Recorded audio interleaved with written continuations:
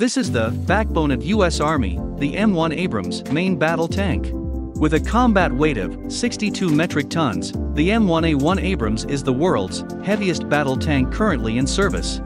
Despite its heavy weight, the M1 can attain a top speed of nearly 45 miles per hour.